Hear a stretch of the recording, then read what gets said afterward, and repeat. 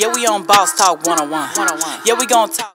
How did you get your first role? Like when you got into acting for the first time? I think she want to act, bro, because she is really asking you some deep questions. I want to know, like, that's good. How long did it take you to get that? Like, because I know a lot of actors be like, man, I've been doing this for so long. What I be telling people. Lil Zane said that last week. He was like, I had a slump. Lil Zane, he was on here last week. Oh, he was like, he on BMF. I saw. He said, yeah, this is a marathon, not a track meet. So it ain't. See, the kids now, everybody want to be famous, but it's like I've been telling Amber and them, it's like, yo, you got to put the work in. It ain't all that one thing. Somebody dig up my first television appearance at the Apollo was in 1989, and it was I tell everybody back then people was in the streets, you know what I'm saying? So it was in the streets, and when they had picked me up, it was one of those days where you wasn't doing nothing, you was just in the wrong place at the right time. So they picked me up, beat me up, and they go, what you doing over here? I picked my partner up. We're actually going to see, God damn it, Eddie Murphy. Everybody was in the movie. you talking about Harlem Nights? Harlem Nights. Yeah. Right? So we're going to the movies. Bleeding and shit. Motherfuckers, handcuffs. I'm like, what the fuck is this? Right? So, and back then, how they would get you, they give you, they mark the money, the buy money. Yeah.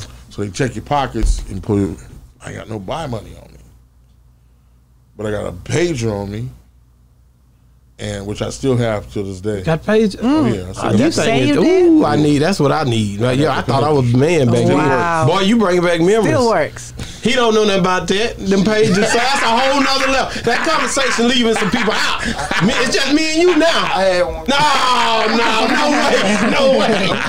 Man, you remember, you put it was 304 for hoe. I remember it was. You remember that?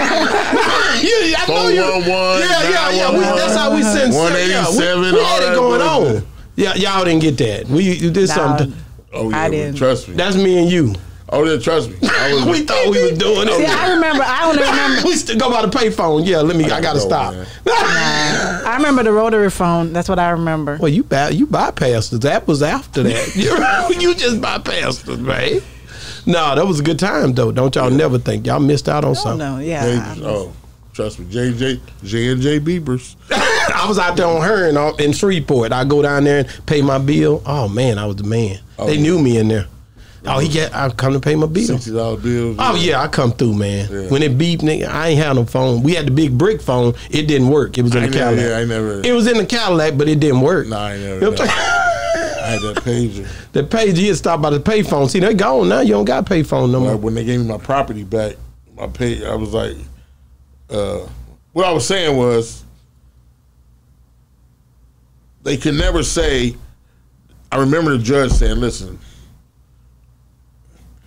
I'm gonna give you the benefit of the doubt," because she asked me, said, "Well, what do you do for a living?" And I was like, "I'm a comedian." And people were like, "This nigga, we don't know this nigga." I'm like, "I'm a comedian." She's like, "You a comedian?" But I told her where, and she was like, "No, I've never seen you." She was like, "But listen, I'm gonna put you on probation for a year, and if you come back in my courtroom with the same charge, I'm gonna give you the time, this time plus this time." Oh, threat. Yeah. Right? A promise. The next week, I went to go do Apollo. So when you see that clip, that's me going, "Hey guys, fuck cocaine." That was my punchline. That was it. That was me going, saying goodbye to that. Yeah. I call it fall or fly. Yeah. It's like, this is So it's me at the Apollo. It was me and Steve Harvey. Yeah, Steve. I've heard him talk about when he first went to Apollo. That was During that was time. me and him. He was doing a joke about Mitch. Yeah, that's exactly what I heard. Yeah. Yeah. I can't let you get off this platform. What's your top three hold on. artists? I mean, don't you cut me off. Top 3 comedians. You just cut me off. Of all time. Wait a minute. Dead or alive. Top 3 comedians. I can't stand you. I'm finna quit. I'm gonna lead a damn podcast. You be here by yourself. Top 3 comedians. That's Of so all hard time. because it's like there's so many different colors. That's like saying Any genre. no. But I'm saying It's a lot to choose from. It's a lot to choose from. It's the different types of comedy. Bill Cosby. Oh, Bill. Not Look how he look like Bill. Coming in real hard. No, but that's not his number one. He just calling some names. No, but Bill could be his number one because I'm gonna be honest with you. Bill, you don't know. Man, Bill went hard from. I've watched We all the grew up cartoons. Stop watching playing. him. No, you guys only saw a portion of Bill. You got to understand, Richard Pryor wanted to be Bill Cosby. That's dope. You I know never that. knew that. I never knew that. He wanted to be Bill Cosby. His whole act was Bill Cosby's act. Really? He was still Bill Cosby stuff and going. Look at every documentary, every book. You're going to have me going back and look. Listen, I'm only going to tell you the facts. His whole and it wasn't until Richard Pryor changed and said, "Okay, I got to be me."